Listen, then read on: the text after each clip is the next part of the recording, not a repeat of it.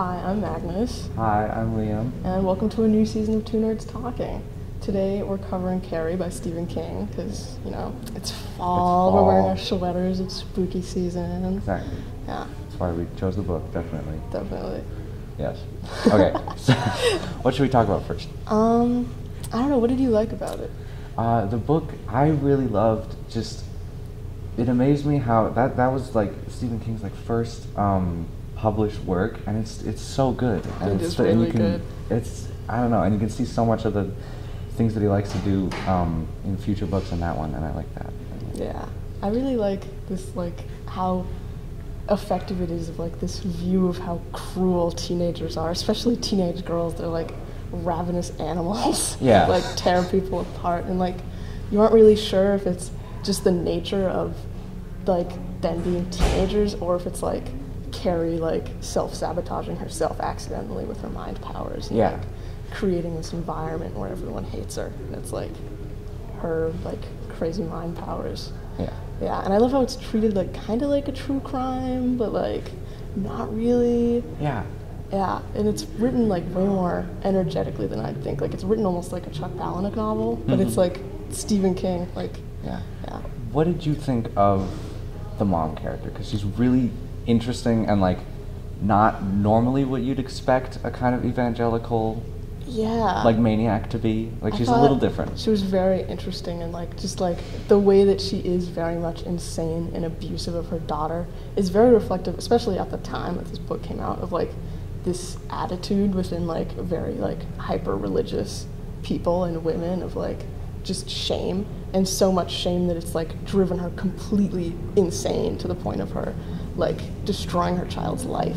It's almost like a warning of like, hey, you guys, maybe chill out a little bit, and Yeah. like it's okay to accept things. Even like you can be like Christian and religious and still like respect other people for their beliefs and also find respect for yourself. But yeah, I thought her character was very much like a cautionary tale almost, Yeah. and a very important driving force for Carrie going totally crazy insane, which not really that crazy insane. True. Good for her. You know what? Moment. Kind of a girl boss moment. Kind of a Kind, girl not boss gonna lie, moment. kind of a girl boss moment. Kind of deserved. Like, but like, yeah. I love how like getting into the movie a little bit, and we watched the 1975 one by Directed by Brian De Palma, By Brian who De Palma. also directed Phantom of the Paradise, which is very good. You should watch it.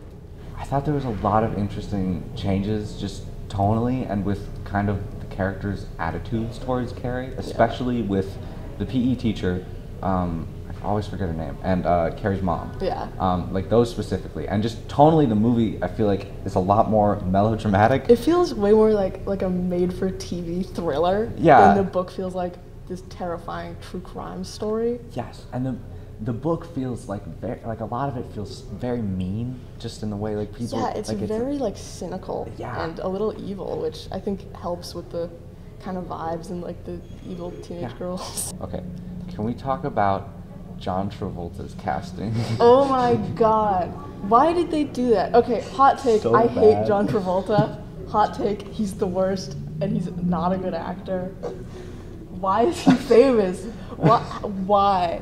I don't Why hate is John he famous? Travolta as much Oh, sure. as he does. He's But- like, his character in the book that he's playing is like so evil and like actually like a really well-written character, and in the movie he's just like, well, I'm doing drunk driving, whoa, oh, John Travolta. His character is so, he's like the scariest part of the book for me, Oh my just because of God, how yeah. like violent and obviously just Yeah, he's this sociopathic he great is. example of like just human evil, but it's still a great movie, definitely. It is It's a great still movie, no, an yeah. awesome movie. No, I feel like it has differences from the book, but it is like it's an awesome movie. It's Oh, yeah. really great. It's The so build-up fun. is amazing, and I Yeah. think they changed the build-up a little because in the movie it's much like you feel like Carrie is a lot more helpless or whatever Yeah. until she gets back and kills her mom. But in the book, like I feel like it's almost on like page 30 or something where Yeah. you're already like, oh, the mom's horrified. Yeah, and in the book you get more of an insight into Carrie's mind and this buildup of hatred Yes.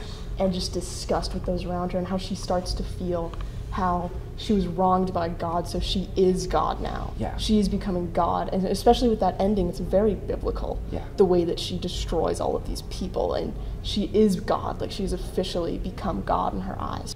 Like, totally, it feels more like she's, become God in the book than it does in the movie. Yeah, it definitely has Certainly. way more, like, kind of biblical connections Yeah, and themes within the book. Okay. But yeah. Yeah.